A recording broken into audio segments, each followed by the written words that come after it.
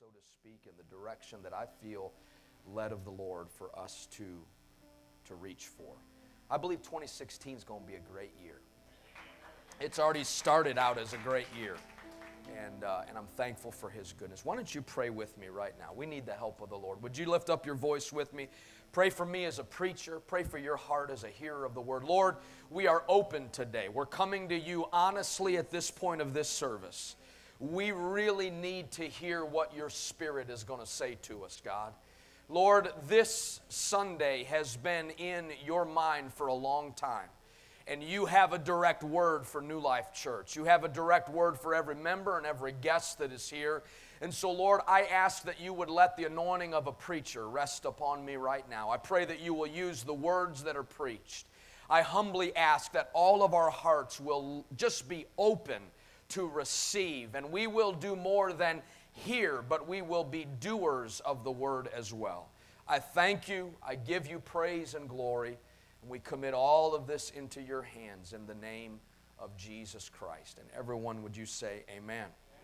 God bless you. You may be seated. Thank you for standing, and thank you for your prayer. Why is the sky blue? When our dog dies, will she go to heaven? When, you must not know my dog. When was God born? When I grow up, Daddy, will I have wrinkles like you? Mom, do mosquitoes really die once they bite you? His name was Ralph B. Smith. He is a prolific writer. And he once made an observation that children ask roughly 125 questions per day. And yet adults typically ask 6 questions a day. So somewhere between childhood and adulthood, we lose 119 questions per day. There is inside and embedded in every child an innate curiosity about life that I believe is instilled in them at birth by the one who longs to be discovered. The more questions children ask, the more they discover about the world around them, and the more that they discover about the one who made them. You see, children possess a wonderful desire to go somewhere, to learn something new, to discover something previously unknown. And yet, without trying to profile the generations, as adults, it is easy to settle. It is easy to grow accustomed to life. It is easy, if we're not careful as adults, to learn to just simply repeat behavior, or worse yet, even stagnate in life. It is very easy as an adult to settle, to get used to life. This is why I often believe and declare with my mouth that youth and children's ministry at a local church, and even larger than that on national settings, is some of the most important ministries to which a church can place their hand. Why? Because in those young people, in those children, in those young adults, values are still being formed. Career paths have not been cemented yet. And it is so important that in an age of discovery, in an age of natural exploration in a young person's life, that we foster that habit, that we encourage that habit, because I do not believe for a moment that it is God's plan and God's intent for any of us ever to feel like we've arrived and we've got everything figured out. I have served the Lord for years now, but there is a longing in my spirit this morning to know the Lord more than I've ever known Him before. I haven't figured Him out yet. I haven't got Him reduced down to a formula. I don't think He wants us to do that. I think He desires for us to grow and to go and to learn and to discover something previously unknown. And so in the late summer and early fall of 2015, I was praying and specifically asking the Lord for a little jump start on 2016. I know that there is nothing inherently magical about the turning of a calendar, and yet I felt compelled in my spirit, Lord, what is it that you want this church, this one that you have so blessed me to have the privilege to serve God among these wonderful people in Cabot? What are you saying to us as a church? What are you wanting to declare among your people? What kind of values, what kind of purpose are you wanting to help us to understand in 2016? And the call of the Spirit to me, and I believe in a larger sense the call of the Holy Ghost to New Life Church is clear in 2016, and that is this: we must learn and we must be obedient to follow Jesus in every area of our life. I am praying that in 2016 we will, all of us, individually and collectively, put roots down spiritually that will weather any storm that will come. We will absolutely put our shoulder to the wheel, so to speak, and say, Lord, whatever comes, I'm going to follow you. Whatever you say, I'm going to follow that. Wherever you direct, I'm going after that. I am in hot pursuit of you. I want to know you greater than I've ever known you before. I want to be more obedient to you than I've ever been obedient before. I want to follow you. I am prayerful that that will be the reverberating heartbeat of every person in this house. Now, please let me preach this morning like I feel it. I'm praying that that will be the heartbeat of every new convert at New Life Church. I'm praying that every new believer recently baptized in the name of Jesus, filled with the Holy Spirit, will have such a desire to discover more about Jesus than they have ever discovered before. But I am also praying for every seasoned believer and every person who has wonderfully occupied a place in an apostolic church for years, to let something birth inside of us that says, I haven't come this way before. I haven't discovered everything that I need to know about the Lord. I want to follow Him this year. And so the call, I believe, from the Lord is clear. Number one, to learn what it means, what it truly means to be a Christ follower. The big churchy word for it is to be a disciple of Jesus Christ. And number two, once I find out what that is, then to follow that. To go, to do, to be. To be what God is calling me to be this year. To go where He says to go. And to become all that He has in store for us. There is nothing quite as exhilarating as following Jesus Christ. Because we do not know where that path will lead us. How many of you have followed the Lord long enough to know that sometimes His will takes us down a path that we were not planning to go on? How many of you ever known that his call, his following after him, sometimes lets us meet people we never thought we would meet? Can I get a witness in the house? Ready? I'm going to go right down here in our business today. How many of you have found that when you learn to follow Jesus, it will put desires inside of us that we never had before, but when we follow him, we say, Lord, not my will, but your will be done. It's exhilarating. It's exciting. It's an adventure. You never know what God is up to. How many of you here reserve the right for God to blow your mind?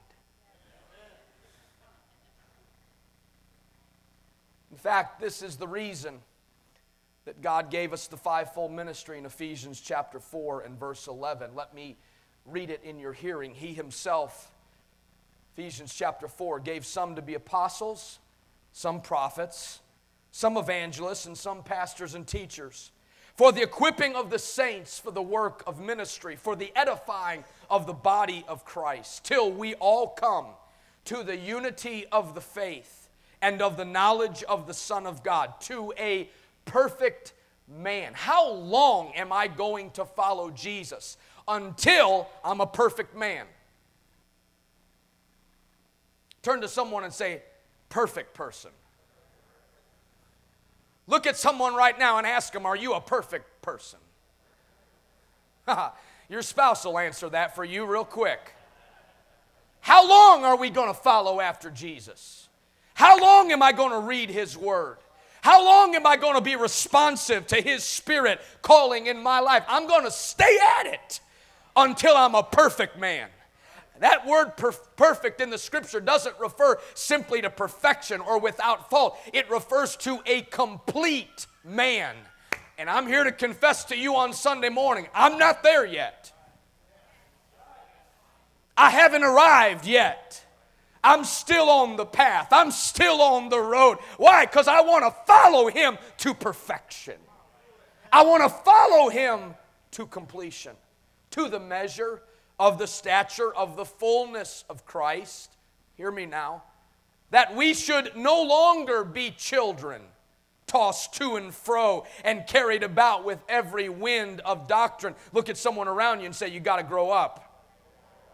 By the trickery of men in the cunning craftiness of deceitful plotting, but speaking the truth in love may grow up in all things into him who is the head, Christ. It is the will of God in 2016 for us to grow up in Christ. To not be spiritual babies, not be spiritual infants, but to grow. And the pace with which we grow will totally be determined by our availability to the Lord. So my pace will be different than your pace, and it's supposed to be like that. And your pace will be different than the pace of someone next to you. But the key is, are we growing? And am I following him? As a hallmark verse that will govern many things that we will do this year, I direct you to Mark chapter 8 and verse 34. Mark chapter 8 and verse 34. When he had called the people to himself with his disciples also, he said to them, whoever desires to come after me, let him deny himself and take up his cross and follow me. I want you to notice the very first part of Mark chapter 8 and verse 34. Before any disciples walked dusty trails in Galilee, before any disciples open up blind eyes by the power of Jesus, before any disciples break bread and fish and feed 5,000 in one setting and 4,000 in another, not counting women and children, before any disciples do any monumental ministry, the Bible says that Jesus first called people to himself. Because the call to discipleship always begins with knowing God, knowing Him, finding out about Him, determining according to His Word, who is this one that is calling me closer to Him? We, as a church and as individuals today, are called by God to know Him better than we've ever known Him before. It is why the great Apostle Paul, the author of 14 books of the New Testament, a learned man, an intelligent man, a very accomplished man, a man who said of himself, I am a Hebrew of the Hebrews. I was a Pharisee of the Pharisees. He was well learned. He was seminary trained. He had a lot of stuff going for him, but that man, that learned, intelligent man said, indeed, I count everything as loss because of the surpassing worth of knowing Jesus Christ my Lord. For His sake I have suffered the loss of all things, and I count them as rubbish, in order that I may gain Christ and be found in Him, not having a righteousness of my own that comes from the law, but that which comes through faith in Christ, the righteousness from God that depends on faith, that I may know Him and the power of His resurrection, and may share His sufferings, becoming like Him in His death. I don't know what that does to you, but when I consider a man who had degrees pasted on the wall and from a world's perspective had no reason to accomplish anything more, who states boldly and declaratively, all of these accomplishments are like the trash heap in the back of my house. When I consider knowing Him, when I consider what it means to know Him, I have made up in my mind in 2016, I want to know Jesus like I have never known Him. I want to discover His Word and His grace and His mercy in ways I have never known Him before. Before people ever walk in the demonstration of discipleship, they first are called to Jesus. When He had called the people to Himself. And so throughout 2016, we will proactively and with intention plan events, teaching and preaching about knowing Him. We follow Him when we first know Him. Mark chapter number 3 and verse 13. And He, Jesus, went up on the mountain and called to Him those He Himself wanted, and they came to Him. Then He appointed 12 that they might, watch this, be with Him, and that He might send them out to preach and to have power to heal sicknesses and to cast out demons. Please note the specific wording of verse 13. Jesus went up on a mountain. Everybody say up on a mountain. And He called to Him those who He Himself wanted, and they came to Him. A lot of times it's easy, and I'm very guilty of this, to use verbiage like Jesus came to us. Jesus visited us. Jesus came down in the house today and blessed us. But do you know the call to discipleship is not for Jesus to come to us, but for us to come to Jesus. And just as sure in Mark 3 as He went up on a mountain and called people up to Him, His call to follow Him and His call to know Him is always a call upward. His call to follow Him is never a call down. This is why I believe the most joyous people in the world are those who are responding to the upward call of Jesus Christ. He calls us up in our commitment. He calls us up in our sacrifice. He calls us up in our giving. He calls us up in every area of commitment. I'm talking about following Him, and that always has as a prerequisite knowing Him. Everybody say knowing Him.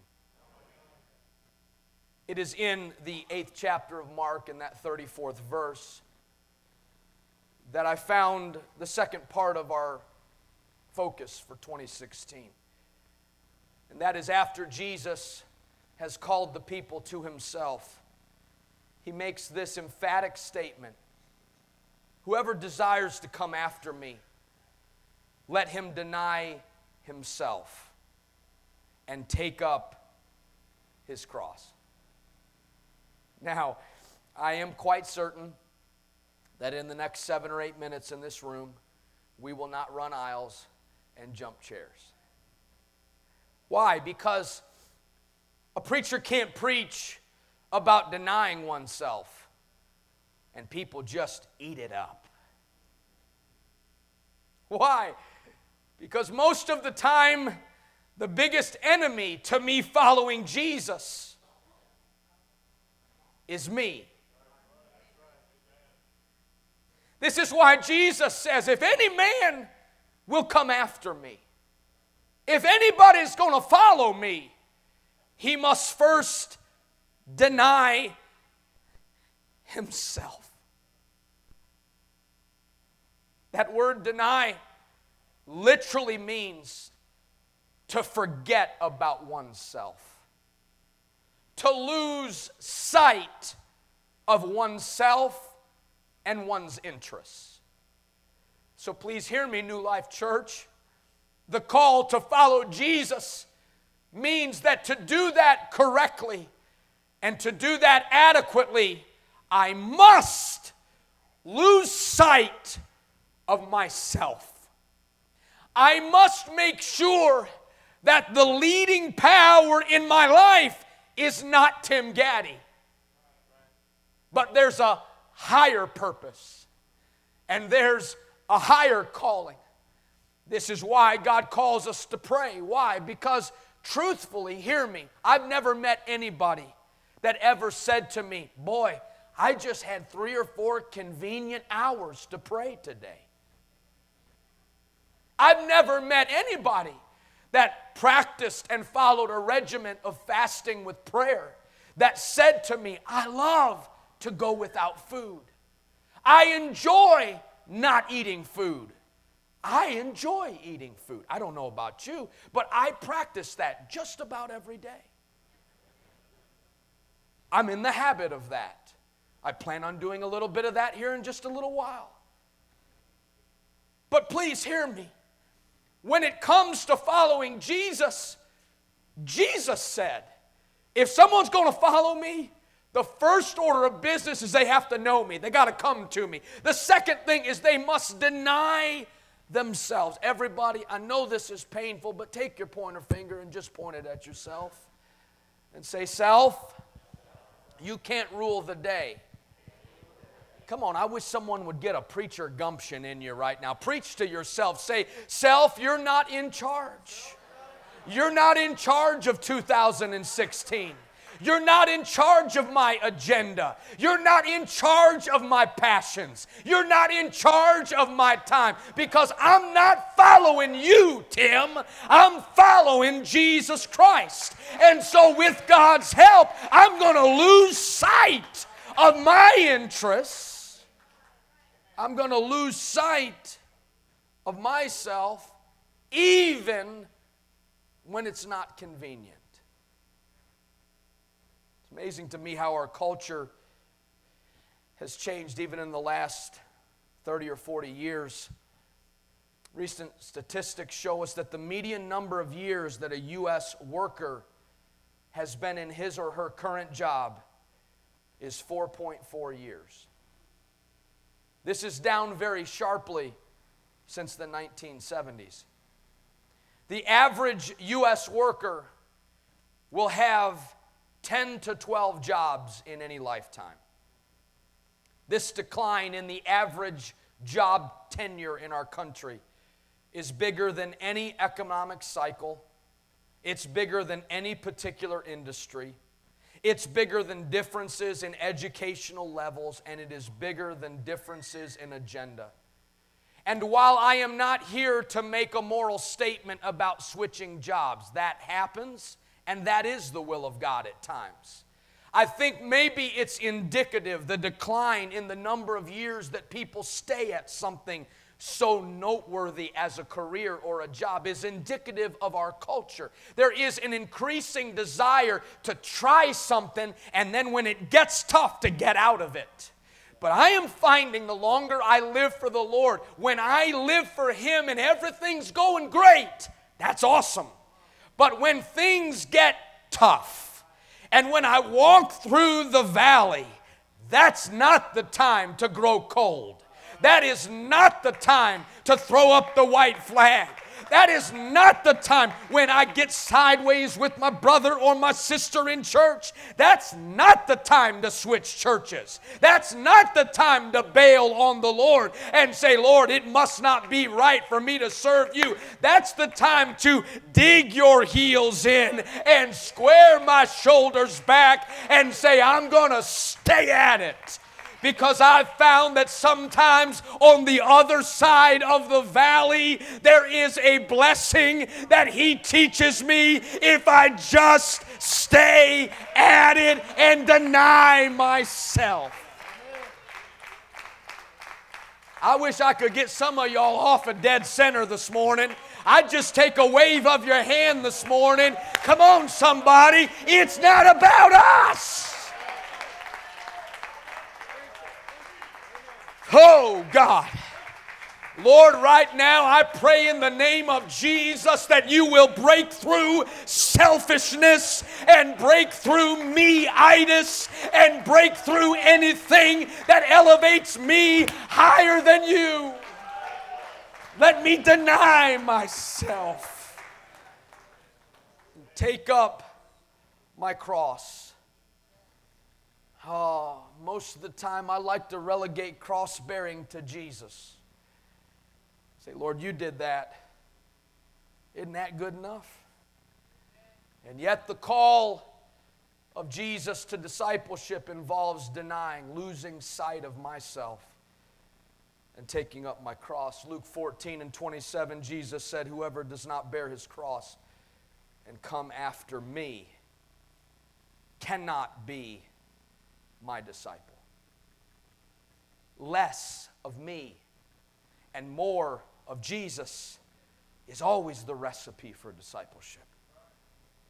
And this requires walking in the Spirit.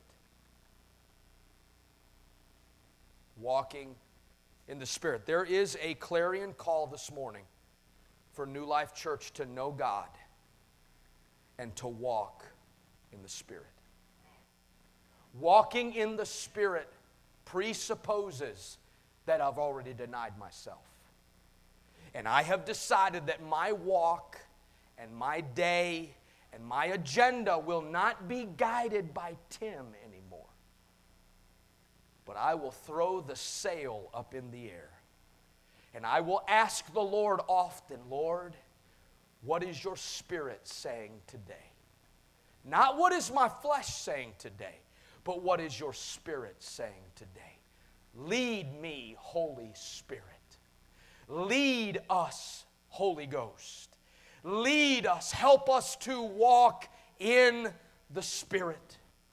I have a strong desire today.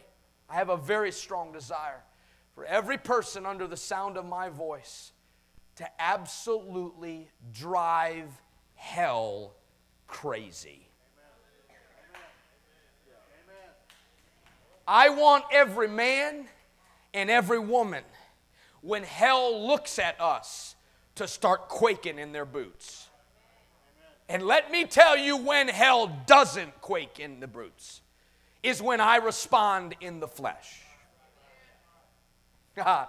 Oh, Pastor loves us, but he's gone to meddling right now. It's when I start responding in my flesh. I start popping off at the mouth. I start adopting practices, and I just qualify it by saying, that's just me. That's just me. Just put up with it. That's just me. Honey, that's the problem.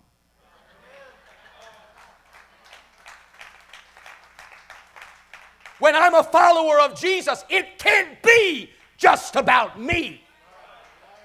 But I want to drive hell crazy. And I want to be a spiritual man. Listen to me. I want to be a spiritual man that wakes up in the morning saying, Lord, I'm denying myself today, and I'm asking, Spirit of God, what do you want me to be involved in? Where do you want me to go? Who do you want me to talk to? Let me ask you a question real quick. This is not a trick question. How many of you know Jesus drove the devil crazy? How many of you know Jesus gave the devil a bad day over and over and over again? What would happen in Cabot if the same Spirit that dwelt in Christ was the predominant, powerful force that worked in our lives? You talk about putting hell on edge. Hell doesn't want people walking in the Spirit. Hell wants us responding in the flesh. Hell wants us to be on the throne and Jesus sitting over in the corner. But I've decided in 2016 I'm going to walk in the Spirit. With God's help, I'm going to walk in the Spirit. There's no telling. Let me just speak it like I feel it. There's no telling what can happen in this church in 1 year's time if people choose to walk in the Spirit. There are neighborhoods that can be won to the Lord. There are culture groups that are not yet sitting in this sanctuary that can come to the Lord. There are people with addictions that can be set free when people say, I'm walking in the Spirit. I'm being led by the Spirit. I'll follow Him. Everybody say, walk in the Spirit. Come on, just testify to someone around you. Say, we need to walk in the Spirit. Why Paul said, walk in the Spirit, and you shall not fulfill the lust of the flesh. If we have a problem with temptation, start walking in the Spirit. Verse 25 of Galatians 5, if we live in the Spirit, let us also walk in the Spirit. I love what Paul means when he says that. He said, this life that you live was birthed in the Holy Ghost. So live in the Holy Ghost.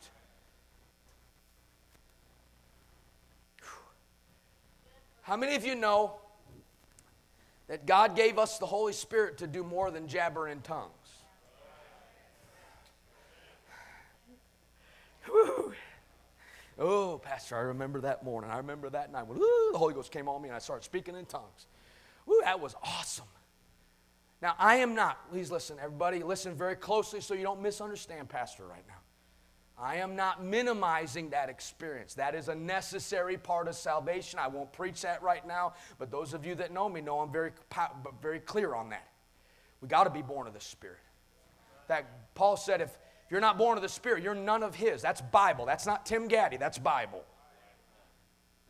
But if you think being filled with the Spirit is exciting, wait till you walk in the Spirit. You think this altar is a pretty cool experience. Wait till you're out in Walmart and you feel something in the Holy Ghost. Wait till God drops the name of someone in your spirit and you start praying for them and you shoot them a text and say, I don't know why I felt to pray for you, but I've really been praying for you. And they shoot a text back to you and say, how'd you know about that? How'd you know I was walking through that tough time? How'd you know I was? And you can say, honestly, I didn't, but the Spirit did. You talk about an exciting life. Walking in the Spirit. Everybody say, knowing God. Walking in the Spirit. Now, I would be remiss, and I'm coming to a close, but I would be remiss if I did not mention that walking in the Spirit and following Jesus always requires some things to be left behind.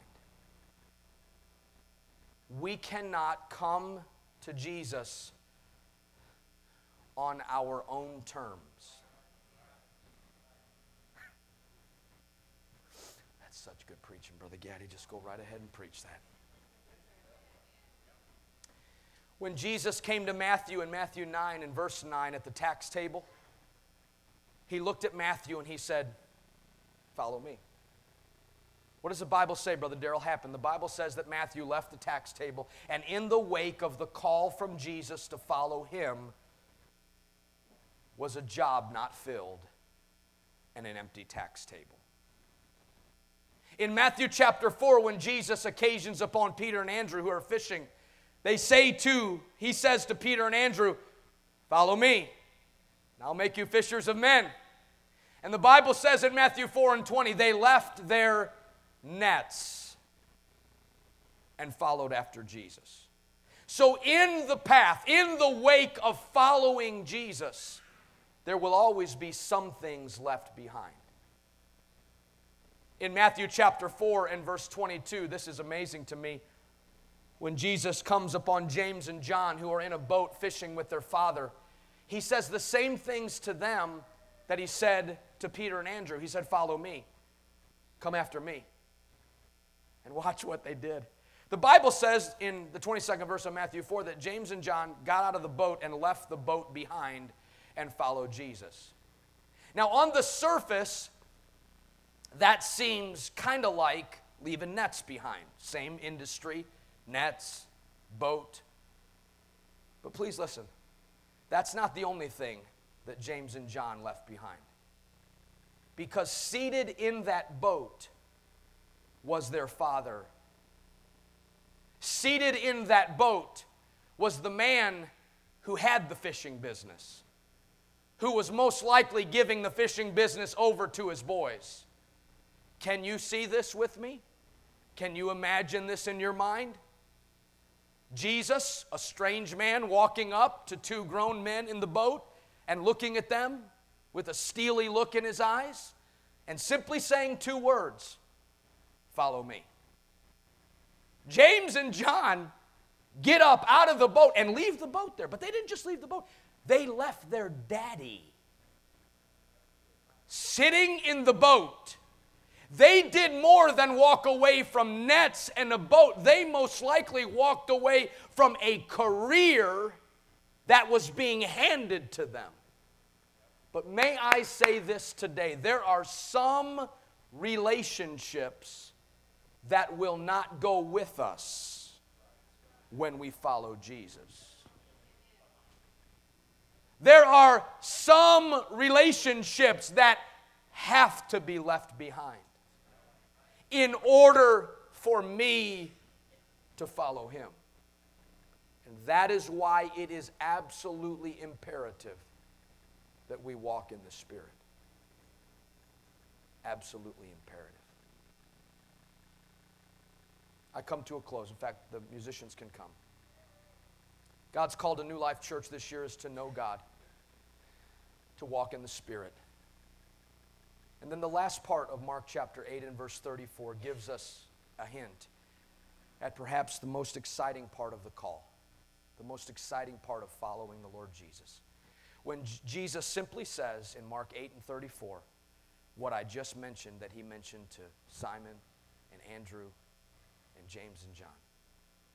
He said, "Follow me. Follow me." Because there is not a call from the Lord that will not necessitate us pursuing his kingdom. His kingdom. On the surface, when I use the word kingdom, I used to get a little bit conflicted by that word because we don't have a governmental structure in our country that is a kingdom. When I think kingdom, I think of Saudi Arabia. I think of Old England, kingdom. Inherent within the word kingdom, the root word of kingdom is king. And this is why in Matthew chapter 6 and verse 33, when Jesus is on a mountain preaching this great Sermon on the Mount, he says this, "Seek first the kingdom of God. And all of these other things, what you're going to eat, what you're going to wear, where you're going to end up, all these other things will be added to you. Why is it? Listen, honest question. Why is it that it is so easy sometimes to seek everything else? And then when we get in a fix, say, Hail Mary, help me, Jesus. When actually, it's completely opposite. To be a follower of Jesus Christ, we are to seek first His kingdom. I mentioned that word king is embedded within the word kingdom. Kingdom literally means the domain of the king. Everything that has to do with the king. That's what I'm called by Jesus to seek after. Listen, I'm a firm believer that our greatest talents should not be given to the secular world. But they ought to be invested in God's kingdom. Do I mean that we ought to give the world second best or no talent at all? No. Many of you have jobs that involve how you are wired, your gifting, your talent, and your ability. But do you know God's call to follow Him means that I give the kingdom first bid in my life. I make sure that however God has gifted me, I'm giving that first to the kingdom. And then God has this unique way of letting all the details work out in His plan. Because I am interested first in the area of the king. I am interested first in the domain of the king. Praise God. And so in 2016, Lord being our helper, we are going to pursue the kingdom of God. We're going to discover where I fit in the kingdom of God. How am I gifted? When I look at God's church, when I look at the local church, how could I see myself using my talents, my abilities to follow after Jesus? Now let me tell you how practically we're going to do this. Today is Sunday, January 17th. 10 days from now, we're going to have a small group in homes, in 12 different homes around Cabot. It's become a great, great way to connect, to grow, and to serve in the kingdom. And part of that small group that Wednesday night is going to be a discussion about pursuing the kingdom of God. And so I'm going to give you homework. Ready? Wow, we went to church and got homework. Here's the homework. Regardless of whether you think there's a place for this in the kingdom, what could you see yourself doing in the kingdom of God? Based on your talents and your abilities, what do you think you could add to the kingdom of God? And by the way, I'll just clue you in, since you're going to be working on homework, the answer is not nothing.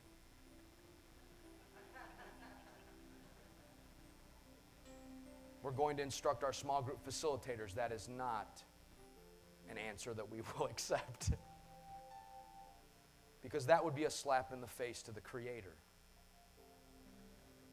He designed us and He ordered our steps so that we could invest ourselves pursuing in the kingdom of God.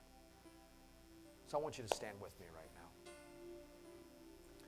In just a moment, and I'm going to ask everyone just to stay in the sanctuary and, if at all possible, not be moving in and out. But in just a moment, I'm going to ask everyone that will to join us up here at the front. We're going to close this service in prayer.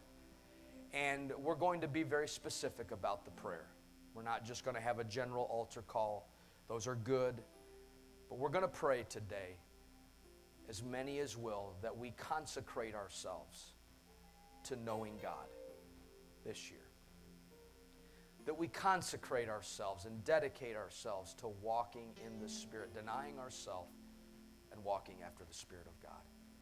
And then we dedicate ourselves to begin pursuing His kingdom, investing in His kingdom. Lord, I ask that you would do something significant in the hearts of men and women right now. I trust that you've spoken today. I do believe you've done that, and I give you all the praise for that. Just draw people to consecration right now, and I thank you in Jesus' name. If you're here and you're ready to consecrate in those areas, would you join me? I'm going to invite everybody in the house that will. Would you come?